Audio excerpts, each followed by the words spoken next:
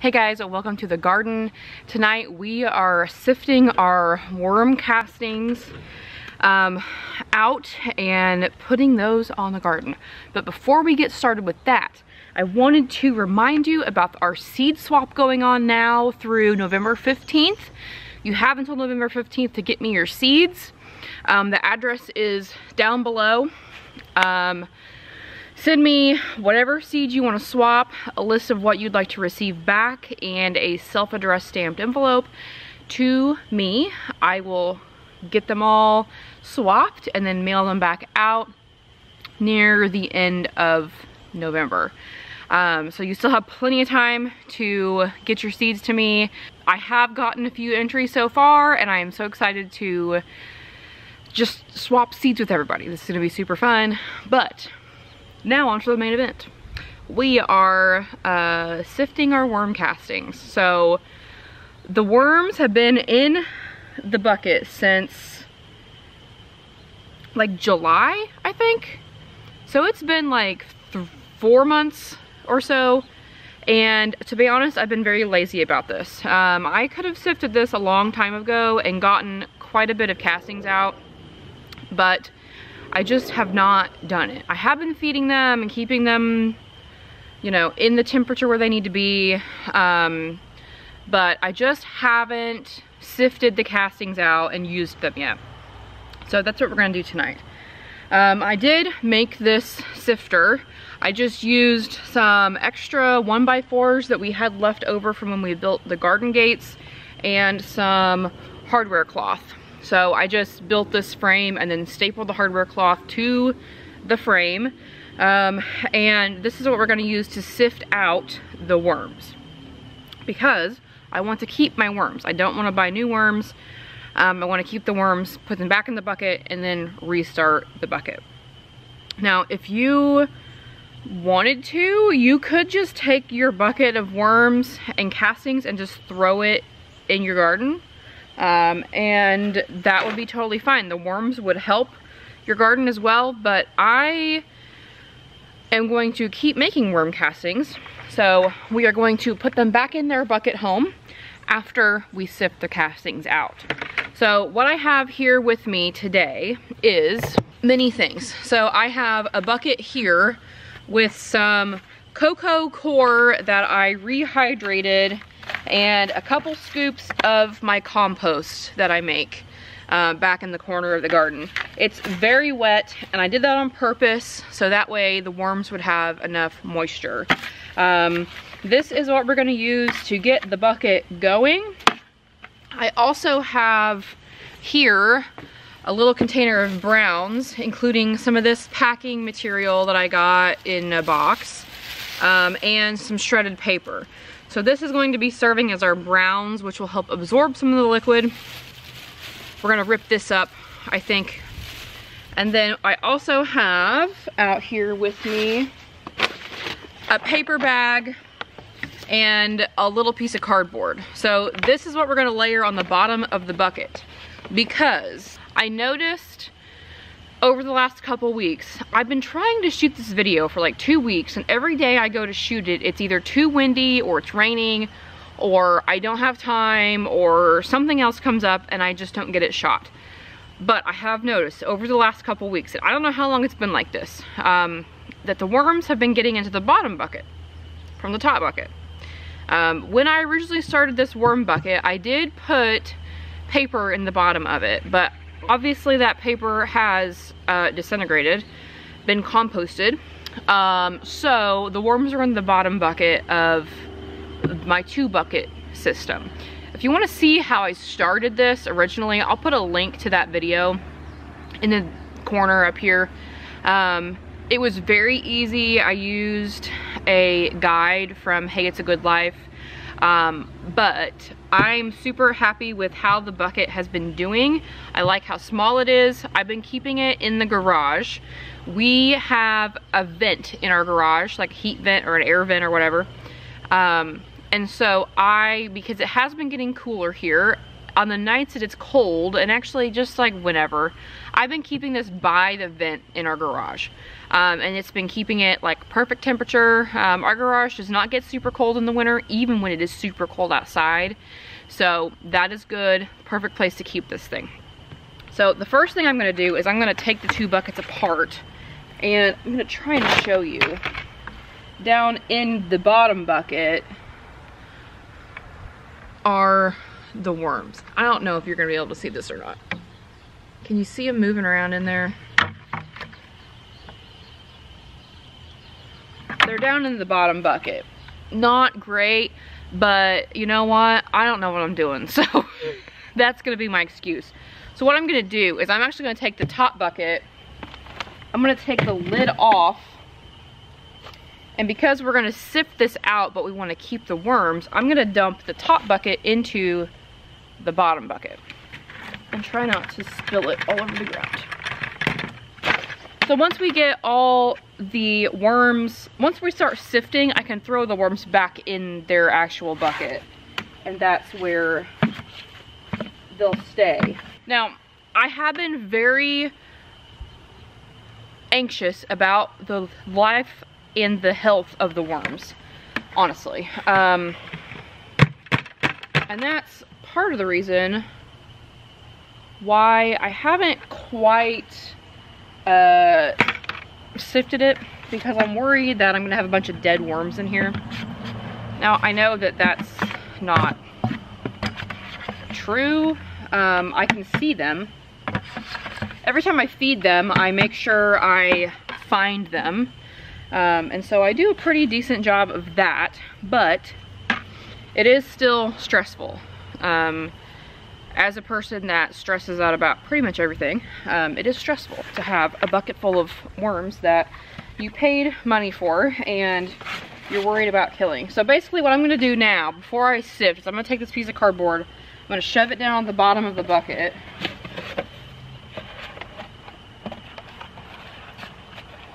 Okay, and then I'm gonna take this paper bag and I'm gonna layer it on top.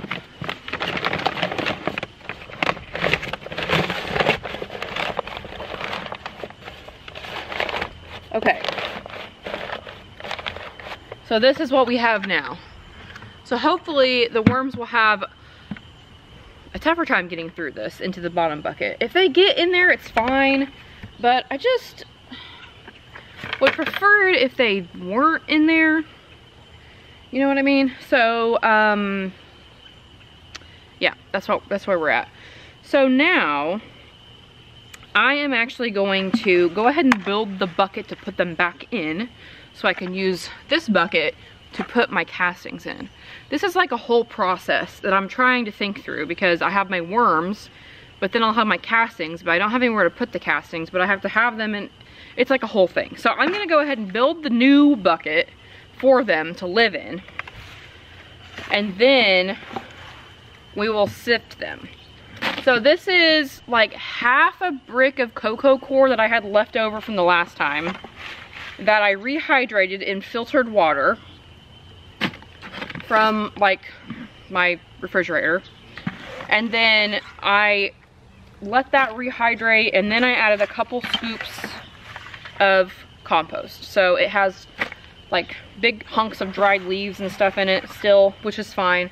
I don't have a ton of dried leaves yet. The leaves here are just starting to fall off, so they're not quite dead and dry yet, but that's what I'm putting in here. So I did a couple scoops of that, and now I'm gonna take some of this stuff. This is just that crinkly paper stuff. I got this when I ordered a couple flats of jars from Walmart. I'm gonna put that in there, and then I'm gonna put some of my shredded paper.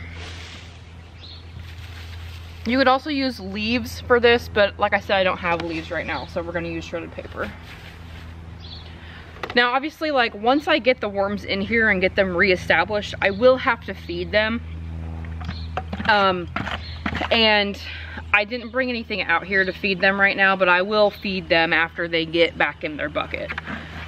But I had enough to haul out here. I'm just gonna pour the rest of this in here. So there's my empty-ish bucket. That is what I'm going to sift my castings into. Yes, okay. So this is where the worms will go. I'm trying to get all my ducks in a row here. This is what I'm sifting into. This is what I'm sifting out of. Okay, we are ready to go. All right, so what I'm gonna do is take my sifter, put it over a 5-gallon bucket. I'm gonna scoop out from my full bucket of castings and worms. And I'm basically just gonna sift this into my new bucket. And it's pretty wet, so I think what I'm gonna do is just use my hands to just like push it around. I don't really wanna like shake it too much because it's over the top of a 5-gallon bucket.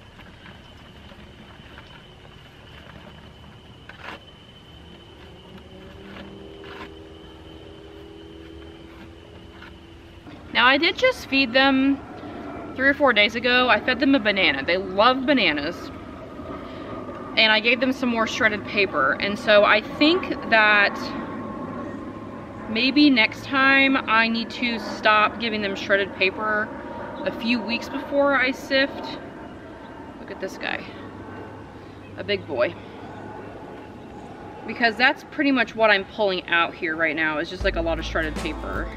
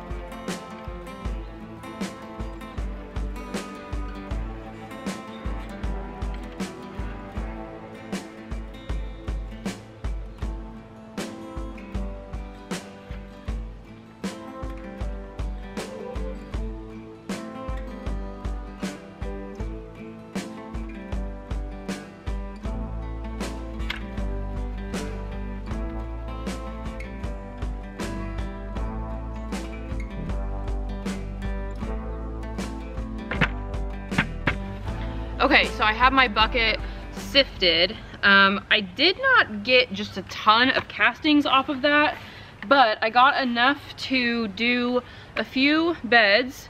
I think the problem is that I had too much liquid in the bucket. Everything was very sticky, not sticky, but wet, and it was sticking together. And I think that that might be the issue. So what I'm gonna do is I have them back in their bucket. I'm gonna take the rest of this packing paper and I am going to put some more shredded paper on top.